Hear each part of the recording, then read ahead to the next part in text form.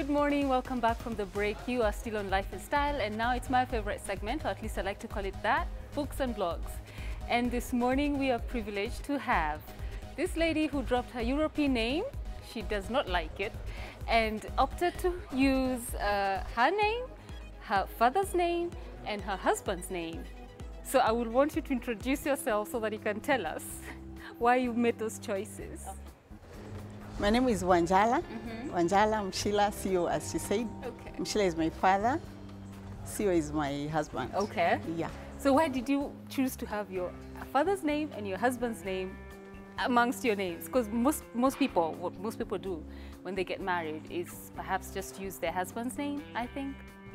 Okay, I think it's important to use your father's name. Okay. Because I'll always be my father's daughter. Your father's girl, yeah. I'm always my father's girl. Yeah. Until the end of time.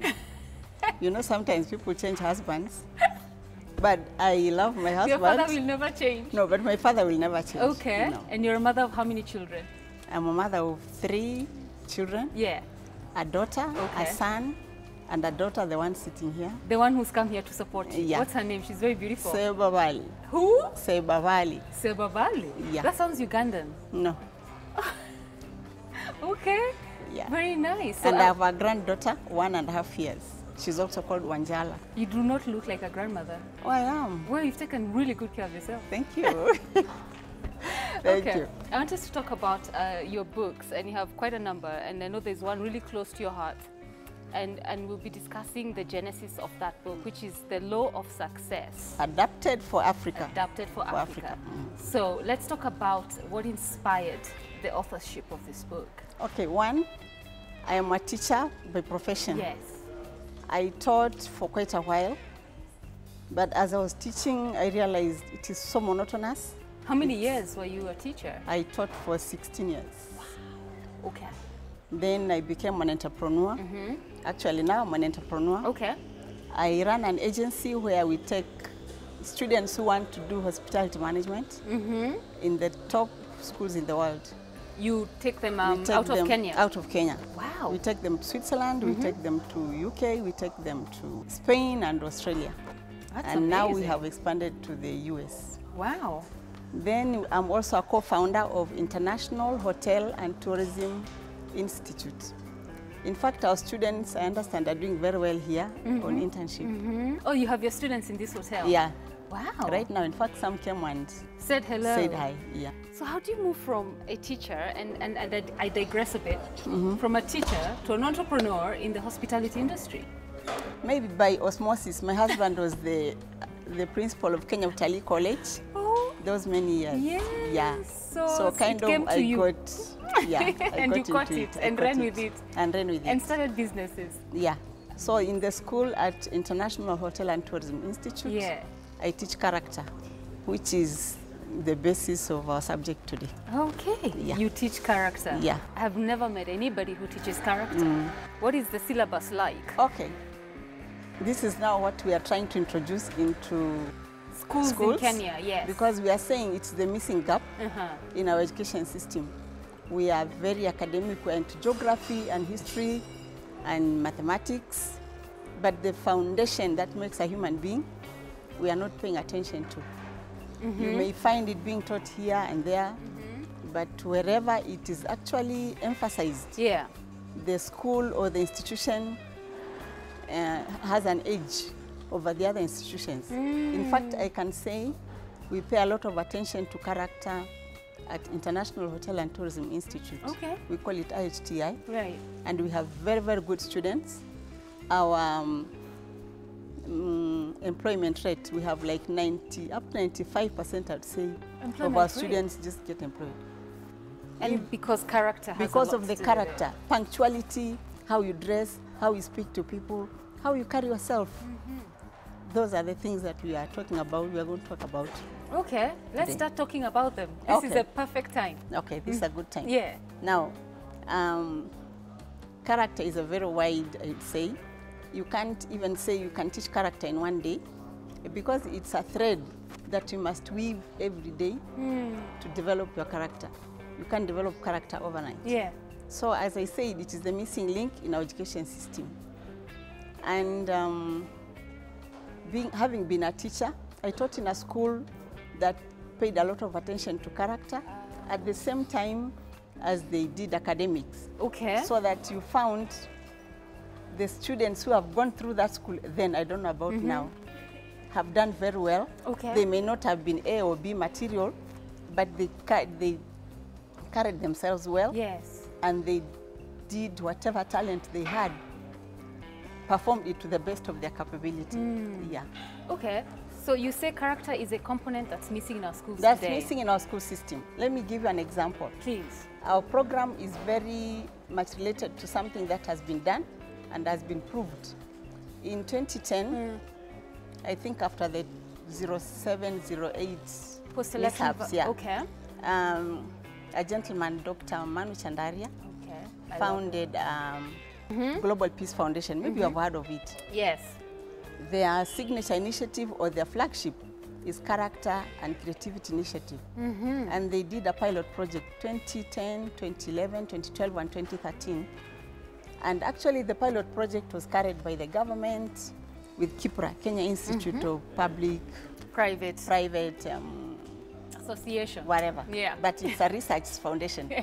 So anyway, they carried it for 3 years and they were instilling character in those 7 schools. They took the best schools, best in quotes, the middle schools, and Why the is slum it in schools. In quotes, because one of the schools that they did was a slum school. Okay. So we can't compare a slum school to An international school. a national school, for example. Okay. Yeah. But whatever they introduced, if I take an example of the slum school, over that three-year period, the school changed. It had 120 student population. Wow. People never wanted to take their girls there. Yeah. But in 3 years, it was 600 and something. It had changed. Even now it started getting donations from international bodies. It actually, I can say the school culture changed. The vice, you know, where students would boo at teachers and not come to school and maybe take drugs. All those actually are almost eliminated just by the introduction of character. Yes. Even the teachers became different and they are not being given any more salary, but just by them looking at their inside through that character development. They started going to school at 5 in the morning and nobody's pushing them. So if this is the missing component. Wow. So anyway, when they were launching it in 2013, I saw it in the papers.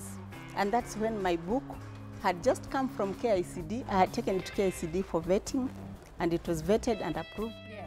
Under the category of contemporary and emerging issues. Contemporary and emerging issues are very wide. You can't pinpoint, for example, terrorism is something that was not there. It's a contemporary and emerging issue. So anyway, when I saw that in the papers, I looked for their office. I went to the Global Peace Foundation. I told them what I saw in the papers is what has just come out in my book. So what can we do? Together. So I gave them a few of the copies. Okay. And they said, we have this flagship program, Character and Creativity Initiative. Actually, can we use your book as a fundamental ingredient in the promotion of this program? Yes. And in fact, in that launch, Dr. Kaimenyi, then the Minister for Education, said we need to cascade this program across the country. But you know, people are not so good at picking solutions. I think all over the world, solutions are there, but people are not very... They're a bit slow. They are a bit slow in accepting. Yes. You can see this is the solution, Yes. but the bureaucracy and stuff. But we have made some progress, I can say. Okay. Yeah. So when I went there, I told them this is the book. Dr. Manu Chandaria picked one of it, and he gave it a forward. In fact, this one now has a forward by Dr. Manu Chandaria. Wow. So since people don't know, I mean, who knows who Wanjala is? Yes. But once they saw that somebody... Forward by Dr. Manu. By Manu Chandaria. Yeah. In fact, I had tried to take it to textbook center. They said no. Okay, they didn't say no, but they were when they saw that it had Manu's they name. asked me, is this book in the bookstore? I said no. They found it at our book exhibition of the Kenya Publishers Association. I had a stand. I told them no. So they said, bring it, we start talking. So right now you can get a copy from Textbook Center, from Textbook Center. any of their branches. I think Sarit the Center, Sarit Center. yeah, mostly. Yeah, maybe as we grow. Yeah. Yeah. So this is our background. okay. I take note of the little wording there, adapted for Africa. Adapted for Africa, because this is an adapted book. It's not originally my book. But I said the Japanese did not invent the engine, and they have modified it now. Every car in front is a Toyota. So, and someone said, why invent the ordinary when you can copy genius? So there are many, many things out there. We Africans are afraid of going and exploring them. And modifying them. And modifying them. Yeah. Everybody is coming to Africa and modifying our gold, and we are poor. The person I was talking to this morning, I was just wondering. He was telling me what it does. And I'm saying, why is it we can't do it? So anyway, this is what this program is about. Okay. Yeah. So Wangela, tell me, your book, why is it not like the first book our students buy when going to school? Now, you see, this is the thing. We are so academic in the sense that we want our children to pass geography. So if it is not in the syllabus, if it's not geography, it's not history, it is not science, or maths, the teachers won't pick it, the parent won't pick it, because every parent wants their child to get an A, to get a B, but that character foundation is not, okay, it is there, but we are so interested in an A and in a B, and yet 50% of our children are getting D+. So you even ask, is it that our children have something wrong? Is it the parents? Is it the teachers? There is something wrong in that system that creates half the children to get D+. And they are our children, they are my sons and my daughters and my nephews. Yes. So we need to do something, and here is something we have done. Yeah. So in the new curriculum development, where they are talking about, is it 2244? We are saying that is very important, but the most important is the content. And we had suggested, we sent suggestions to KICD. We told them, at least as a Success for Africa, I forgot to tell you that this book came out of an organization we call Success for Africa, which was founded on the premise that Africa has no business going hungry, being poor, engaging in conflict, and seeking refuge in foreign lands. Africa has every business being educated, free, and prosperous. And by education, we are saying it's not schooling. You can go to school and be very primitive. So education and schooling have to be kind of differentiated.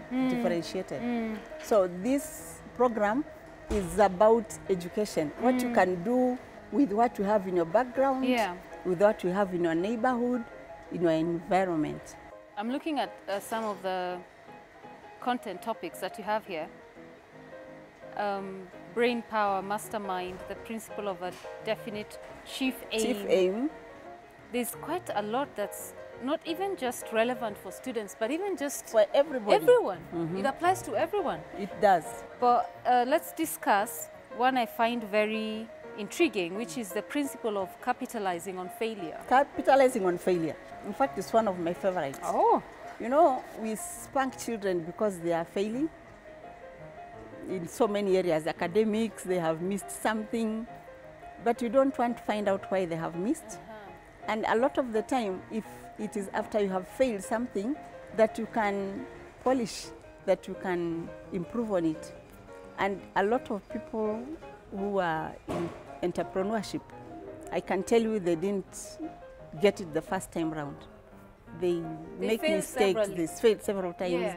And as you fail, you find out what it is that made you fail. In fact, in the book here, we say it is the universal language of correcting you, of correcting a person, a family, a nation, and even the world. Where we go wrong, we have to make right after we have gone, a lot of the time after we have gone wrong. Yeah. And that topic discusses how to do that. Yeah, and the good thing with this book and program, we actually call it a program, because every lesson has exercises for young people to do. So it's not just sitting in the classroom. And we are calling it program because as we sent our ideas to the KICD, we told them we need to get young people out of the classroom so that they don't sit from 8 to 5, and sometimes they sit on Saturday and Sunday. I mean, where are we taking them to? So we suggested to them that Mondays, for example, in the morning they can do academics, but afternoon they can do documentaries. We have collected a lot of documentaries as Success for Africa from many, many organizations, BBC, even Nation and KTN. Yes. We have some. If you allow us, we shall take them to schools. Okay. Many, many documentaries on so many topics that if a child saw, it would have a better impact than reading it in a book or being told by a teacher. For example, the problem of drug use and drug misuse. You see a program like one from National Geographic, Bagged Abroad. Someone tried to sell drugs only once, and you can see how they're crying when they're in jail or wherever they will be in that mishap.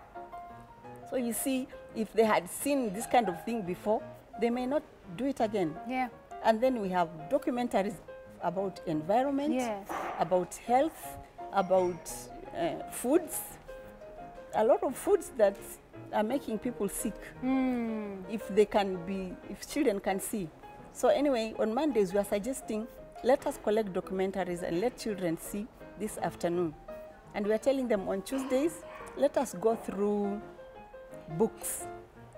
Every child reads a book and looks at it, and they review. Yes. In fact, I was reading a book by Chinua Achebe, the child of a British protectorate. If you find it, please read it. Okay. The audience. It says somewhere that in the school that Chinua Achebe was, their principal, some British principal, had an act, he called it textbook act, that on this day you don't read a textbook.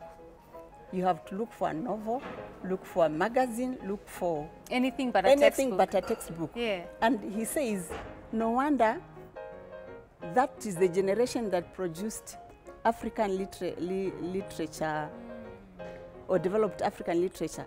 That was the school that produced Chinua Achebe, produced Amadi, this man who wrote The Concubine, Elechi Amadi. Yes. It produced Flora Nwoi, I think. It produced, I can't remember, all these giants that created the African literature of the day. So we need to get into that system. And if every child comes with a novel, not everybody needs to buy 10 novels. Yeah. And a magazine, by the end of the term, everybody will have read a book. Yeah. Then now we are telling them on Wednesdays, I hope somebody is listening out there. We are telling them on Wednesdays, let's have an afternoon for creation and recreation. And by the way, recreation is to recreate, to do it again, or even recreation, music, dancing, the creation of musical instruments even, the creation of songs, just so that people can do something else. Art. Yes. Even as I say, dancing. Dancing is very healthy. It is. In my high school, we used to dance every Sunday afternoon. Wow. Dance and dance. Were you a good dancer? I am a good dancer. Ask my daughter. Even now? Even now, I love dancing. Okay. I dance. Okay. So before we even wind up, I want us to quickly discuss your 2 other books. Okay. You're not just a one-book author. You have others as well. Yeah. So let's talk about them quickly as we wind up. Okay. I'm seeing the Environment Restoration Journal. Yes. What's that about? This also has gone through KICD and been vetted and approved. Okay. We want it to go to schools so that once a month, students every child should plant a tree and grow a tree and give it a virtue, the virtue that they think they're lacking. If it's hard work, if it is discipline. As they nurture the discipline, they nurture that tree. By the time they're leaving school, they have developed that character. They have developed that character in them, and they have left a plant in the school. That is what that book is about. And many other. Has it started going out to schools? No, in fact, we are requesting for sponsors out there. Tell them. Please, sponsor this book, and we shall carry your logo or your message to the youth. It also has a foreword by the NEMA GM. Okay, the Yeah. Nema GM has done a forward. Has done a forward. That's a powerful book. Very, very good book. And the Losafa concept. The Losafa is the short form of Law of Success adapted for Africa. Yeah, so it's the concept. It's like a guide to what we are talking about. So it's a guide to this big one. Yeah. I think, and I like the design, how you've done the design. Yeah. Yeah, that's, you have style, eh?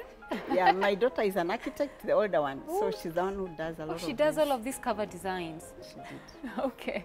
So what would your last word be to any parent watching? Because maybe you may not have access through schools, but you know, we have parents who watch, or you know, yes, parents, people with children who would want to get their hands on this copy, or even have a one-on-one with you or your organization, Success for Africa.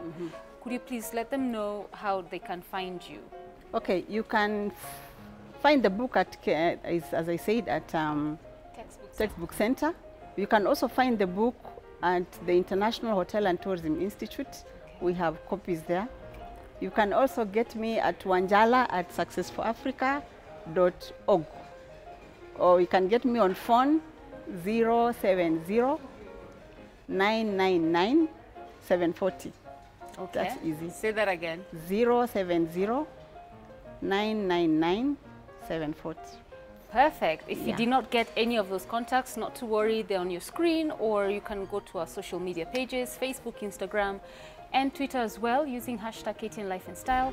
I must let you know, this is a book that if you know you have a child or you're a child, you need this book to develop your character. I have not had anything like this before, and I've interviewed a couple of authors, but to just listen to this wonderful lady who has developed a book that can be used even in our high schools, primary schools, as part of the curriculum, and the core message is character. I think it's phenomenal.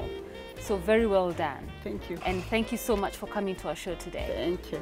Don't go too far. We are at Dusit D2 Nairobi, and when we come back, it will be time for Restaurant of the Week.